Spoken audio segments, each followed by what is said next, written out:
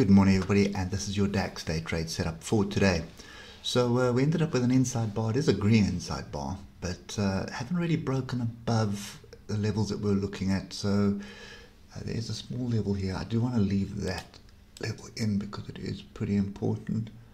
But let's just pick up this previous high here, and you can see we did close above it. So technically we basically closed above it on Friday, and then we ended up with an inside bar. So we'll get to what we need to look for now, but I think the 3 hour is important here. Look at the rejection bar off the top. So we basically gapped down, came up, closed the gap, and then came to the downside. As far as I'm concerned, we have a crossover now. We are above the moving averages on the 3 hour. That is bullish for me. You can see this 155 is gradually increasing all the time. Still believe that this is a double bottom that's forming. Obviously, we need to get above this this picture of last week. So bear in mind the weekly bar here. I don't know if we looked at that yesterday, but look at this massive pin bar. Okay, so that to me is just indicating that there are a whole host of buyers coming in there. Okay, let's just get down to the hour. That's what we want to be looking at. So the last 2 days of last week, Thursday and Friday, it was pretty strong one-way traffic. And I said to you yesterday, we need to stay above our moving averages. And that's exactly what's happened. We've had a crossover fairly wide apart, but gone sideways. There's no real structure here. And what we're looking for is structure. And you can see there was some tails there. You can see we came back to that, tested it, bounced back the upside.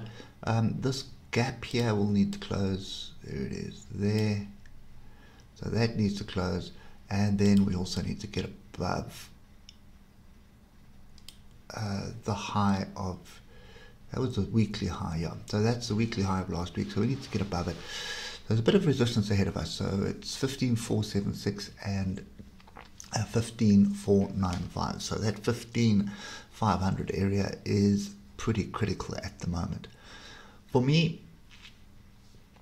I think we have a little bit of structure here, so this is still the area that I'd like to see us come back and defend. We didn't defend it yesterday. You can see we rejected it. We came and defended the bottom level, but this is because this was previously resistance. You can see 1, 2, 3, 4 times that we tried to break through there, failed, and then a pretty strong move. So that's a strong level of resistance, and you can see we haven't really, we tried to reject it there, which looked like it was going to work. And then we sort of reversed during the US Open and closed above it. So that's still the level that I'd need to pay attention to. So that's 15,418. I'm looking for support on that level, and then we may be looking for some opportunities to buy into this. Big problem with that is that we do have this overhead resistance, which is going to hold up price. There's no two ways about it. So you're going to have this area here, 15,452. And then you're definitely going to have this area here of 15,4, it's not quite 476, it's there. Let's bring it down to there. So we're going to have that 15,473, and then we're going to have the previous highs. Just fine tune that to there, and that is 15,493. So we've got to get above that before we can actually see any decent gains coming in. So probably wise just to wait for this break of the last week's high and a retest of it before jumping in on this. It could just stay in this sideways motion all week as well, so just be prepared for that. A little bit topsy-turvy at the moment. So on the DAX, still waiting, but I am anticipating some breaks happening soon. So if you did manage to get in down here at 15,355, well done.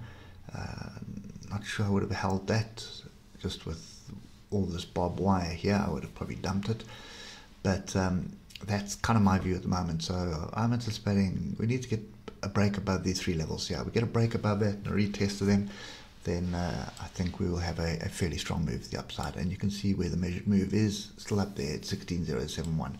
So this is for the long game. We need to wait for the structure. Anyway, hope it helps you, and we'll catch up with you bright and breezy tomorrow morning. Cheers for now.